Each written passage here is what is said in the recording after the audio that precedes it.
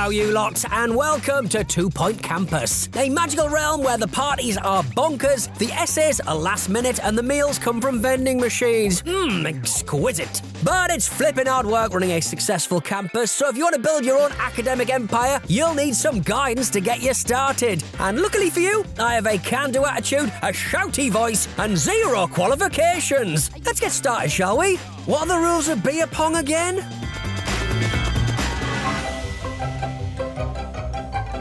So here's your new and embarrassingly empty campus building. Before you invite the students in, you've got to make sure it's actually got everything it needs to teach the subjects on offer.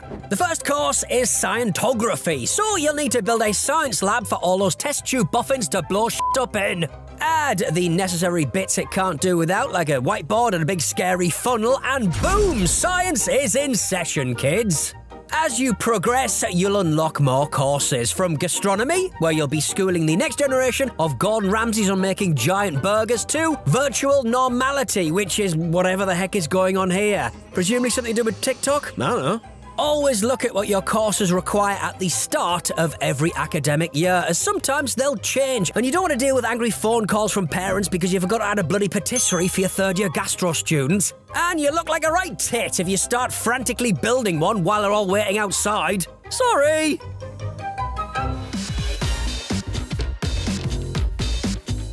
So, we've added the gear. The other essential thing for teaching a course is, well, a teacher, innit? Let's look through some CVs. I want to hire this lass immediately because of her utterly ridiculous name. She's skilled in Scientography and has the ability to inspire students and even make them laugh. But on the downside, she doesn't know how to use a bin. F it, welcome aboard, Miss Barnacle. While she's busy dropping knowledge and empty crisp packets, it's a good idea to hire a janitor. They'll keep the campus running smoothly, watering the plants, tidying up, and fixing stuff that needs a little bit of TLC. Look at their skills to pick the best candidate. This one stinks, this one is squeaky clean. A no-brainer. Off your pop, love. You'll also need assistants to run facilities like libraries, student unions, and even your hot dog stand. Rose Mackerel gives the kiddos a learning boost, so she's a dead ringer for library duty. Oh, and give them a staff room to relax in. It's a hard job turning a blind eye to health and safety nightmares. Miss, it exploded again!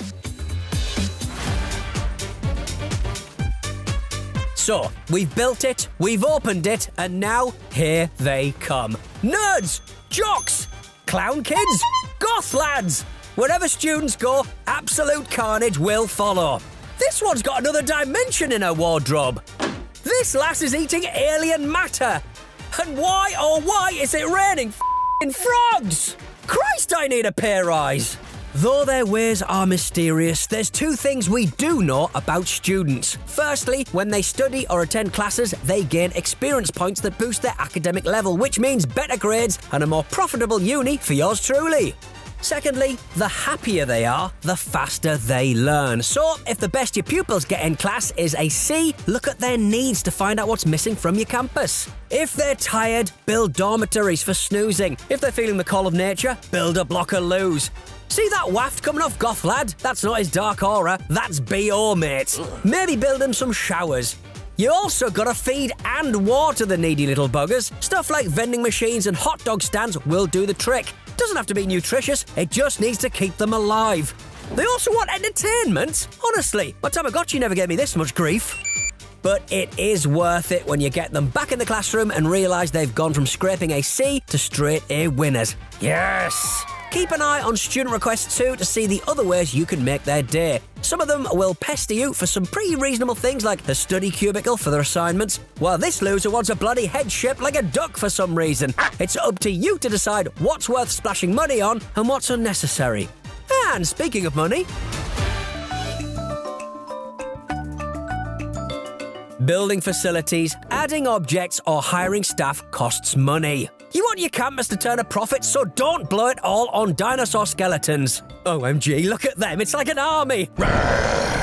If you do need an emergency loan for something, you can always go crawling to the likes of Smell My Cash for a dirty payout, but just be mindful of the interest rates. As my granddad used to say, never trust an anteater with a monocle. Hello. Aside from money, you can also earn kudos by completing the career goals on your campus, like say leveling up students or putting on events.